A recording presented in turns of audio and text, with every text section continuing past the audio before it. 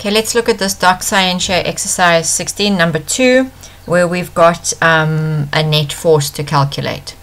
So two metal spheres A and B on insulated stands carry charges of 4 microcoulombs and minus 6 microcoulombs respectively. The spheres are arranged with their center points 40 centimeters apart. Okay, here you can see this one, and here's the third object for the last part of the question. Calculate the magnitude of the force that each sphere exerts on the other. Now remember here, the force is equal and opposite on these two spheres. So that's how come you do this calculation, and whatever the force is, it's equal and opposite on the two spheres. So write out this formula. I'm not writing out the formula. Reasons, fractions. Okay, so F equals K Q1 Q2 over R squared. So let's put in this. Let's try and turn this off here. Okay, let's put in K. F equals K, and then Q1. Why does this always make tiny writing? Okay, Q1 is going to be 4 microcoulombs, so this is going to be 4 times 10 to the negative 6. I'm not putting the power in, live with it.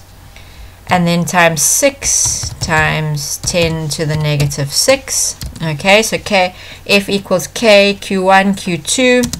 And then this is divided by or over the distance squared. The distance between these two is 40 centimeters.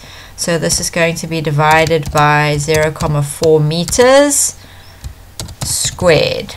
Okay, now get out your calculator. Never trust your teacher and her calculator.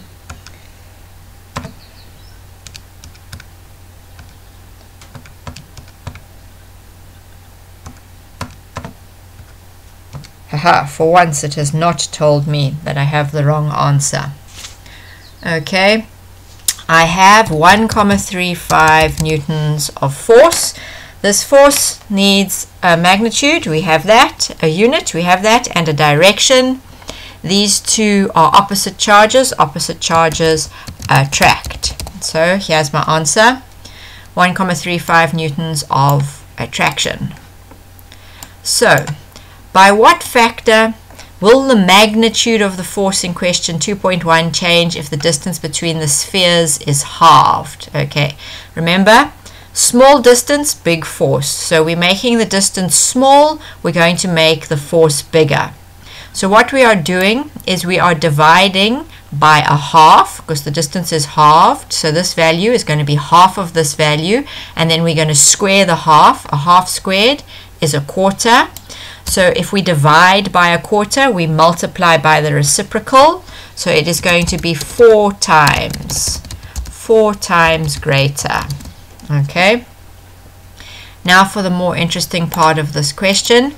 Calculate the net force exerted on the 8 picocoulomb charge P as shown in the diagram. So before we go any further, let's look what's going to happen to P. First of all, it's a picocoulomb charge, so picocoulombs are 10 to the negative 12. Okay, so it's a teeny tiny charge, but it looks like it's positive because they just said 8, so it must be positive.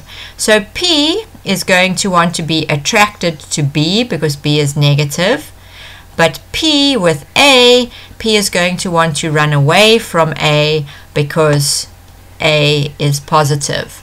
So what we have to first do is find out what force will A exert on P and what force will B exert on P, and then find the net force. So lay your work out neatly. Okay, so the force A on P, and then you're going to put in the formula. Okay, remember this force is going to be a repulsive force. Okay, we can put repulsion instead of repulsive.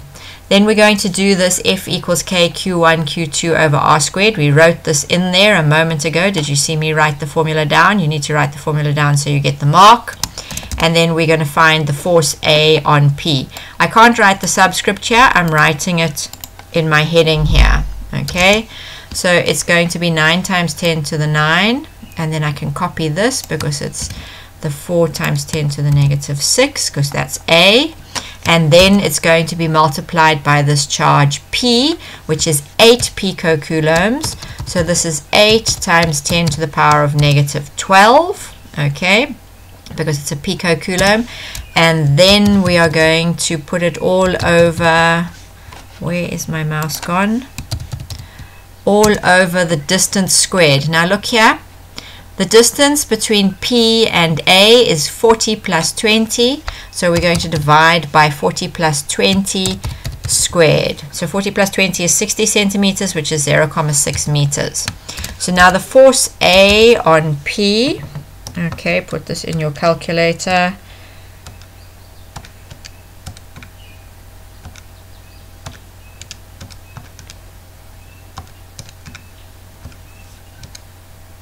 I get a very small number.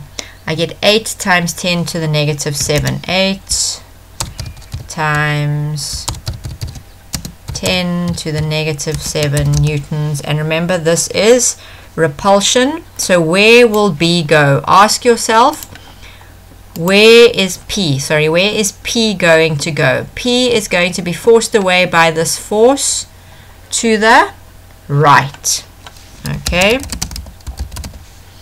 Then we have to have a look now for the force of B on P. Make sure you put the nice headings in your work so your teacher can mark it nicely, and next year the examiner can mark you nicely. So to find this force, okay, this is negative, this is positive, so this force is going to be attraction.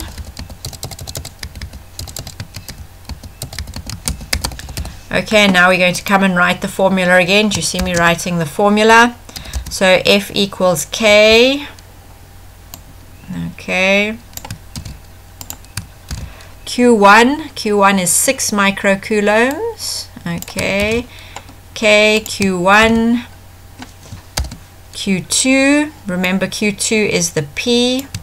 So it's that picocoulomb value over, and the distance here is 20 centimeters, so it's going to be 0.2 squared. Now put this all into your calculator.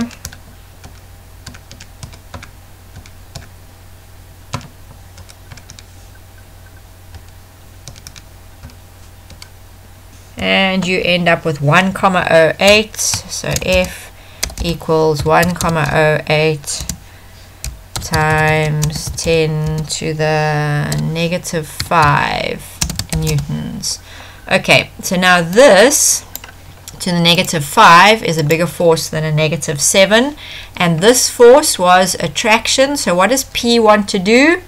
P wants to go to the left. Okay, so now what we should ideally do is draw a vector diagram. Okay, we should say that we've got an 8.7 Newton force to the right and a 1.8 times 10 to the negative 5 Newton to the left. So what we need to do is now find the net force. Okay, so we're going to add these together. If we want to add them together, we want to say to the right is positive, because these are vectors, so we need to declare a vector direction. So this value is positive, okay, because it's to the right, and then we are going to add them, because to find the net force you add, and we're going to add this force, but this force is negative because it's to the left. Okay, and now we need to work this out in our calculator because my brain is not up to this.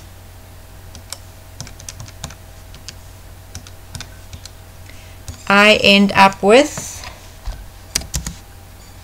negative 1 times 10 to the power of negative 5. What did that do? Why did it go and do that? That was not fair.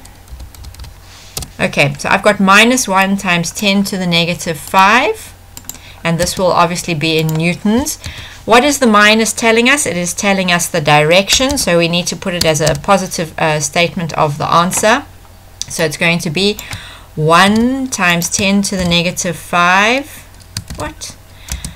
And this is going to be newtons to the left. We know it's to the left because the sign is negative.